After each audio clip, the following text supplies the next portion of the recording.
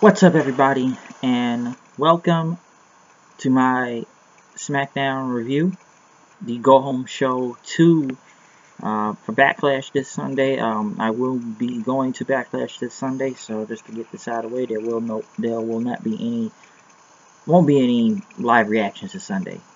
I will be at the pay-per-view. I will be there Sunday.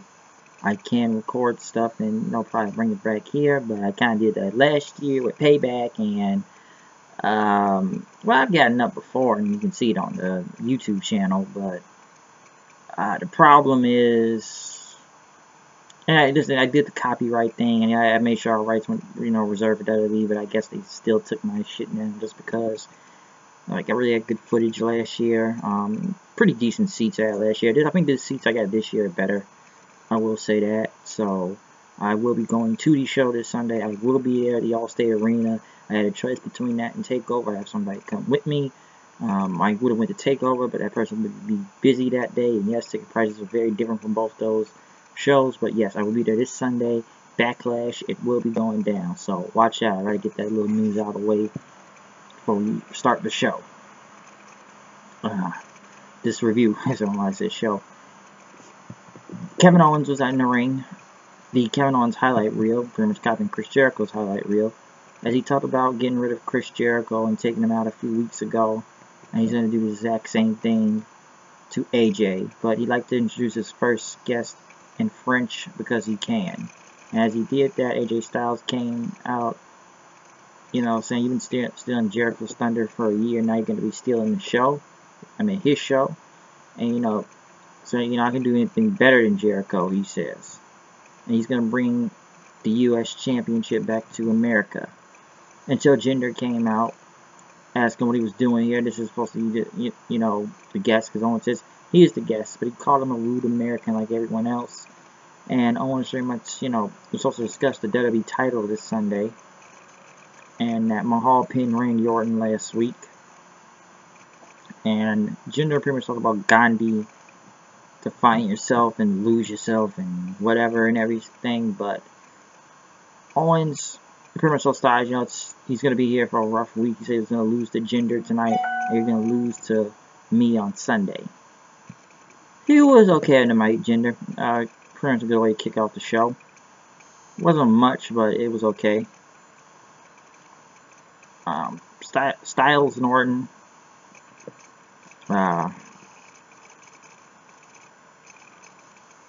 Styles and Owens. Title on the line this Sunday. Pretty much a good way to kick off these little highlight reel things. It was okay. But we kicked off with AJ versus Jinder. And I know they're trying to get Jinder Mahal as over as they can. But then again, you can't do it in 4 weeks. Because I don't think he's clicked on yet to people. And I don't think a lot of these matches have been clicking also. Like, he's trying. But it's just something odd from it. And yes, they have put him in, and I know AJ was going to do his best to make him look as good as he could, because it's AJ Styles and stuff, and he's going to try his best too, but I don't know. Like, Mahal did need wins, though. He needed to beat some big names. Pretty much, Jinder did win the match after Kevin Owens hit AJ Styles with the U.S. title in his leg, and AJ couldn't walk in. The Singh Brothers were distracting him, and Jinder pretty much got the Cobra Clutch and won the match and beat AJ Styles, which is really hard to say in that sentence for some reason. That just doesn't make sense. But the match was what it was, in my opinion. It's like I said, you can't build a guy up in 4 weeks after he's jobbed to everybody in the past, 7-8 months and stuff, and he's just, the Juice himself. Yes, the Juice Mahal, I'm still calling him that. And he's on that juice, folks. So it's kind of hard to build up a guy like that quickly in that type of fashion. It just doesn't make a lot of sense. They played more Lana videos. Of course, they did that. The Fashion Files. Pretty much all about Baron Corbin's shirts and Sami Zayn and the Usos with their clothes and stuff. The Day 1S, the H they call it. And they were going to freeze frame if they were going to win the titles this Sunday. it was a better um, segment. I'll give that. But yeah, and pretty much I was about to face Primo and Epico next. I forgot about those guys. I thought they were going into American Alpha. Randy Orton pretty much said that, people said that Jinder dislikes everybody because they're afraid of diversity, but you know what you call them. And he says the fans hate him because he's an ass. That's why they hate him. The fashion file thing was good. I will say that. The freeze frame thing was a little bit funny, like, and stuff. It was somewhat funny. Some of these things have been hit or miss, and I like the segments. I think they're pretty good. I think the first one was really funny, though, still. Second one was there. Third one tonight. It was okay. I'll give it that. And it went against the Colognes, which I don't know what they're still trying to push the Colognes, because I don't know how they're serious. And Brazanga won with a Falcon's Arrow and won the match. The rumors after that, the Usos came out and I just loving their promos. I know other people don't understand. I was talking to somebody tonight about it. Somebody said it like a Crime Time ripoff. Like, they said this is how they act, so I love it. I love the hoodies. I like all that shit. I enjoy it. I get it. I understand it. Like, the camera said, like, y'all play some cops and robbers, huh? Y'all don't talk about the penitentiary, huh? Why would he read you y'all rights, huh? You want to play cops and robbers, pitch the bad guys, do all that stuff? Listen, you got the right to remain silent. Or you going to be shut up? We're going to put you on the gurney. If you cannot afford a gurney, one will be provided.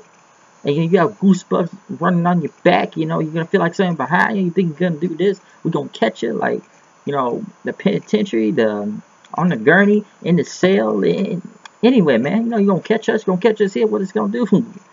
And you go shut up, because it ain't going to be paranoia. It's going to be the Usos. Like I said, I enjoy it.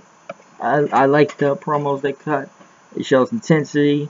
It actually shows some charisma out there. And it's great. And I don't even know if people know what the booming at, because I don't think nobody knows what they're talking about. I understand what they're talking about. So some people think they come off as faces because their promos is really that fun to watch. I like it. I think it's great. It's awesome to me. I like the Uso. Like, they show some, like, I don't know. I said before they like some street cats and everything, but I just like how they talk behind it. It's really cool. Like, this whole crazy street mentality shit getting. I don't care what it is. I like it. Shane McMahon had a contract signed. I don't know why we're having a contract signed for a 6-man tag match. I feel like we've had it before. As the Welk committee came out, talking about what's going to happen Sunday, and they're going to take them all down. As Becky got on the mic and said, we're gonna take everyone. It's the what do they call themselves? The Fire, Royal, and Glow, or Royal Fire and Royal Glow and Fire, as they call themselves. Becky said, we're gonna take you out, you and your little goon squad and stuff. I'm gonna slap all of them down. Naomi pretty much said, you're gonna need a hairdresser, gonna snatch them bald. And Charlotte said, welcome, you're gonna have a problem in Chicago, because after I take care of y'all, the queen will come for the crown, which is the title. And so James Ellsworth, which I just don't understand sometimes. I know he's doing his best as he can, because I didn't know where they were gonna go after the whole AJ Styles thing. But Ellsworth pretty much told Becky and Charlotte they had no chance against us, and quoted Vince McMahon, and that Carmella would take the title from there. So the segment was all the best.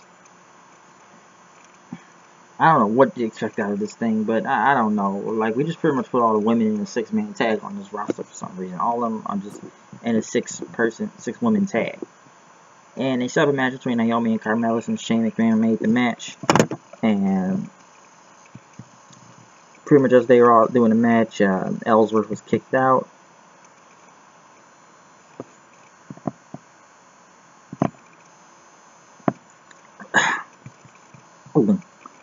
As the match pretty much went on, I think Naomi should really stop doing that rapid kick thing, because that's just bad. I'm kind of getting tired of that. It's not really working out for anybody. I just think it just looks kind of silly sometimes when she does those kicks. It's just like, is it really effective? That's what I want to know. Naomi was pretty much got distracted, and Natalya and Tamina got involved. The ref threw him out, but they came back and brawled with Charlotte and Becky. And for some reason, Carmella got the win, and I don't know what this really accomplished. Yes, she got a pin over the champion, but I don't know what that I don't know why the champion had to lose right there. It didn't make a lot of sense to me. Like, what did it really solve? I just don't really know what it solved. Dolph Ziggler. Ziggler. Oops.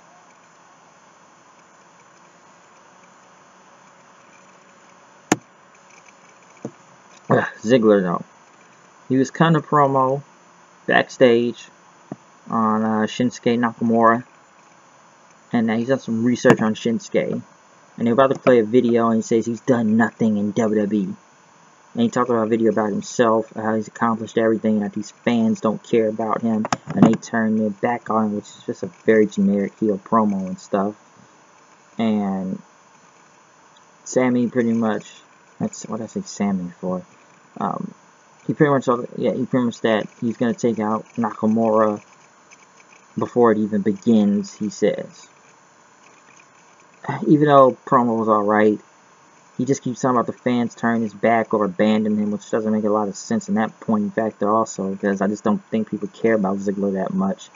So it's just kind of another generic heel promo. Sami Zayn, I thank goodness he's not doing his Woody Allen impression this week, but I don't know, he somewhat still comes off as annoying, and talk about he was targeted by Baron Corbin, and why he was on Smackdown, and talking about why he won't stay down, who's the alpha male, the dangerous ego. I guess they have a match this Sunday at Backlash. Corbin pretty much beat him up from behind. Some people think Sammy comes off more as a pest, which somewhat in a way, because he's walking away from him like he's an idiot after he keeps talking really crazy most of the time. So, I don't know. Sami Zayn's promos are just kind of odd sometimes. Randy Orton winning against Baron Corbin in the main event, which was okay at best. Nothing much. I didn't think they had a really great match last time they faced each other. I just thought it was okay. It was good for what it was. Orton dealing with the RKO until Jinder Mahal came out and was talking about he's going to take the title until one of the Bollywood boys, the Singh brothers, attacked him from behind. Orton was taken out, but Mahal got back in and hit him with the, what is it called, his finisher, the Kulas, whatever, the Cobra Clutch Slam thing, and they beat up Orton and stuff, and they closed the show. So, I don't know, I just don't think Jinder Mahal's clicked, and he's doing, like I said, he's doing what he could, but I don't know, I still think it looked really silly if he wins the title this Sunday. I don't know what it'll accomplish. I just think it's just odd if he wins the title, and they pushed him this quick in this short amount of time. So, I don't know. It's just kind of odd.